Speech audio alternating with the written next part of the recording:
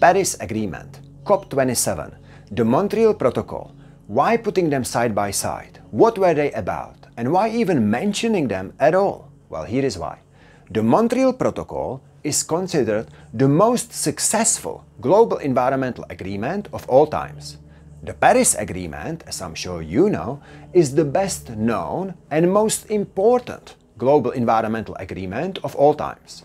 And COP27, which we just had in November 2022, is the most recent global environmental summit.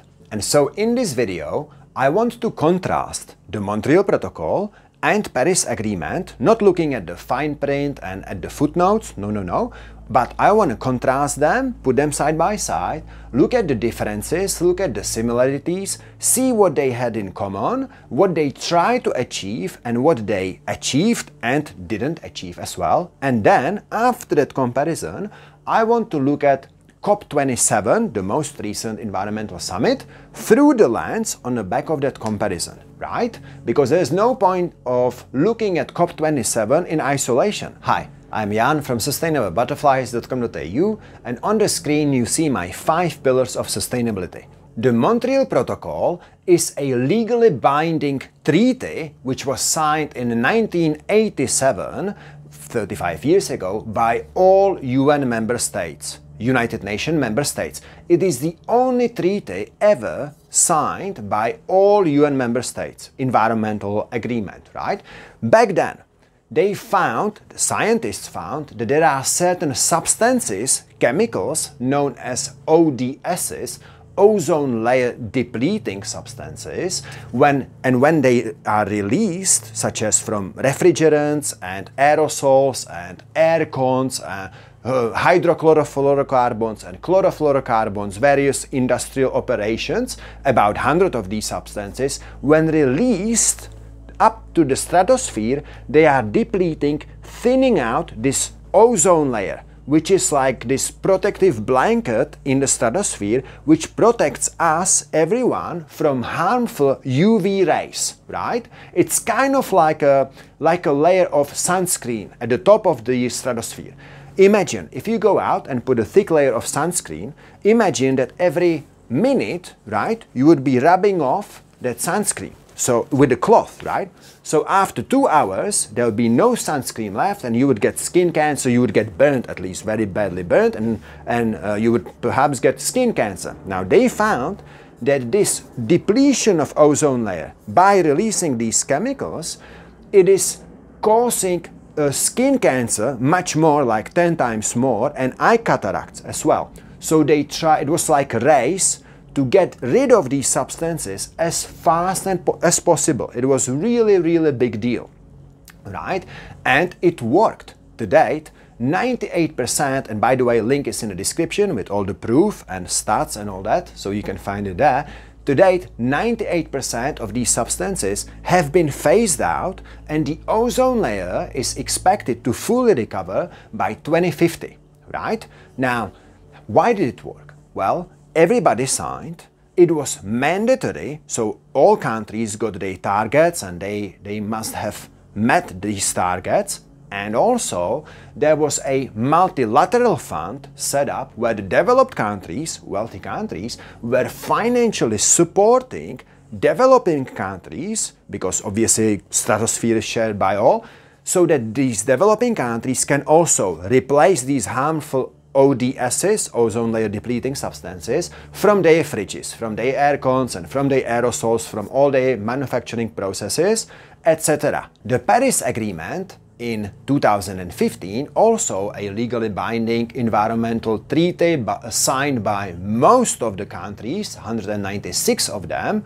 I'm sure you know what it's about. Its goal is to limit global warming to 1.5 degrees against pre-industrial levels, right? By reducing greenhouse gas emissions, okay? So that is like this one huge global target, but each country sets their own targets, right? Which collectively are aiming to this one huge global target of limiting global warming to 1.5 degrees Celsius, okay? However, the difference there while on paper it is legally binding, Paris Agreement, these targets are not mandatory. There are no penalties for offenders, such as fines or embargoes, and there is no enforcement mechanism, right? If they don't meet their targets, nothing's gonna chase them, like they're not gonna get punished, as in, say,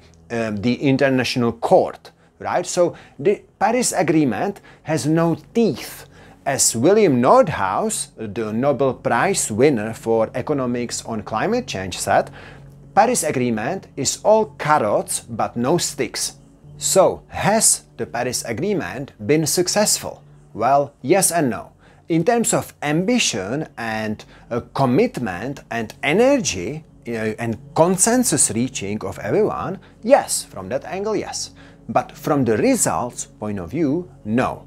Because emissions have been rising and it is very unlikely, maybe 1% likelihood, that we will actually meet that target of limiting limiting global warming to 1.5 degrees. Very unlikely. Which brings us now to the next point, and that is to compare Montreal Protocol and Paris Agreement. So what did they have in common? How were they similar?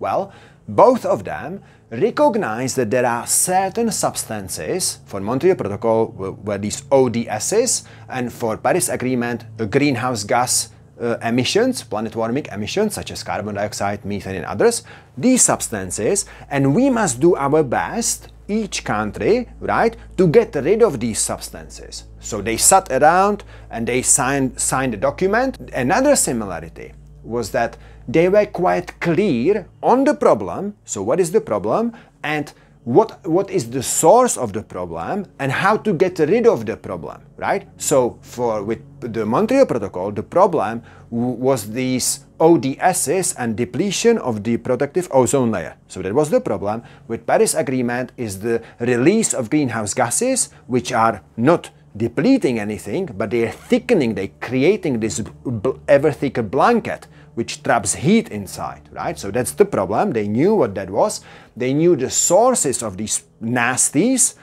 With the Montreal Protocol, it was in refrigerants and in aerosols and in air cons and that sort of stuff, about 100 classified and categorized ODSs. With Paris Agreement, they also know what they are. It's methane and carbon dioxide, and they also know their sources, right? From burning petrol, burning coal, chopping down wood, farting and belching cows, and many other things. So they knew that, and they also knew what to do to get rid of it, right? With the Montreal Protocol, they had to find alternatives, like from the aerosols. There's some propellant in there that forces the spray out. So they had to find some alternative or different refrigerant in the fridge to keep the fridge cool, right? Or the aircon refrigerant, right? So they had to find different synthetic alternatives. And now with Paris Agreement, we're finding alternatives to fossil fuels, for example, right? Instead of burning coal, we're generating electricity by solar and wind, right? Or driving petrol cars, greenhouse gas releasing, we're driving electrical vehicles. So these were the similarities. Okay, now there were three key differences between the Montreal Protocol and Paris Agreement.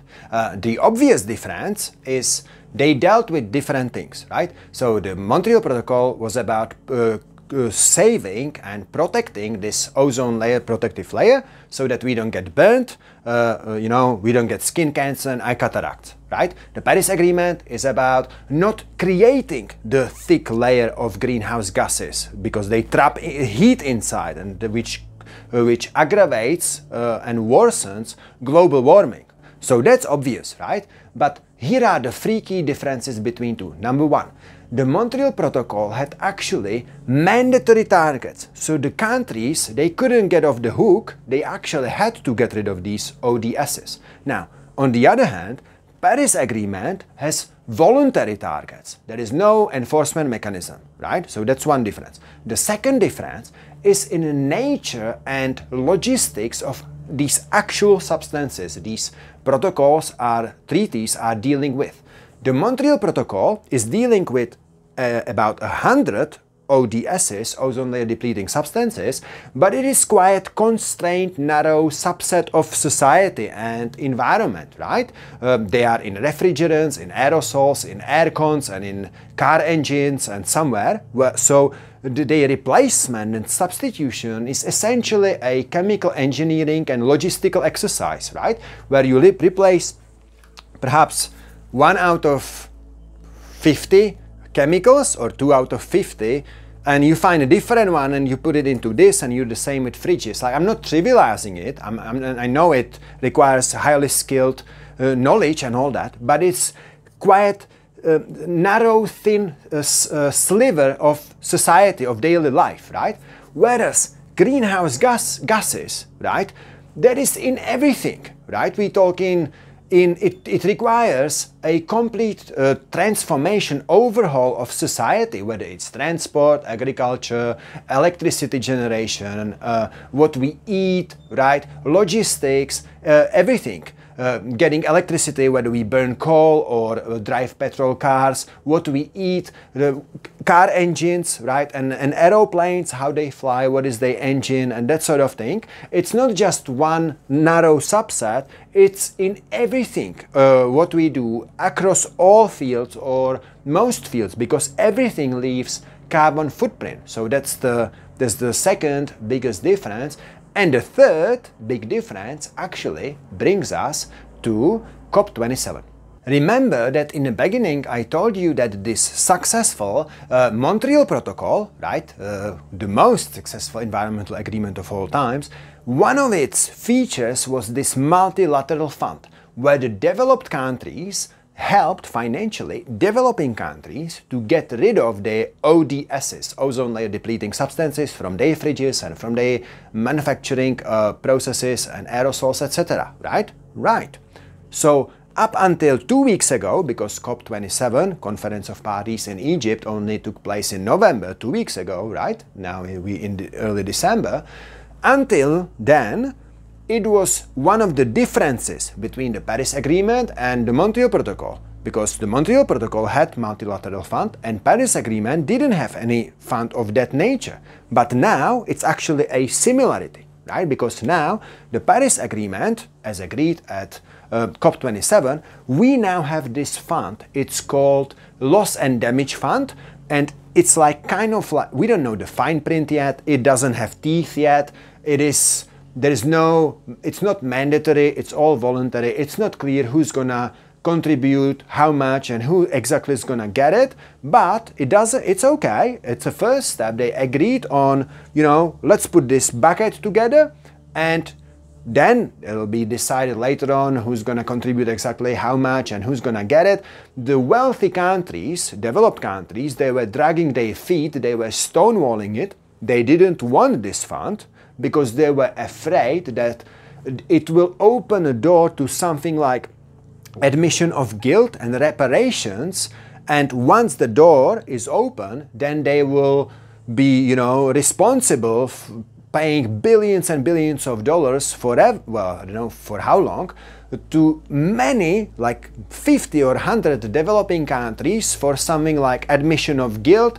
Well, okay, we admit that we have been releasing so much, greenhouse gases and that sort of stuff, and we will pay reparations. So they made sure that it's not reparations. It's loss and damage. It's only for vulnerable countries, most vulnerable countries, such as, I don't know exactly which ones, but the most vulnerable ones are countries such as Kiribati, Maldives, Bangladesh, those countries that are literally disappearing from the face of the earth, right?